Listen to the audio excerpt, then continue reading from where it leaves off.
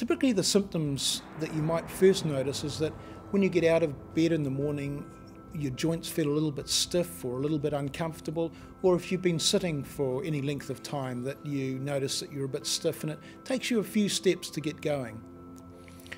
The joint itself may become painful, and it can often be localised to the joint, and sometimes it can refer away from the joint. So if you're getting hip pain, you may notice pain down the thigh, the front of the thigh. You may notice swelling the joint, and typically if you've got osteoarthritis of the knee will be swollen, and you'll see that it's bigger than your knee that hasn't got osteoarthritis.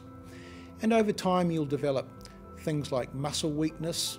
You may not notice that as a sudden event, but over time your muscles will end up weak. You may also notice some creaking or cracking when you move the joint, and that's often a first sign of it. And typically, if you do prolonged activity, like if you go for a long walk, you'll find that if you've got osteoarthritis of those large joints, they become sorer the more you're on them.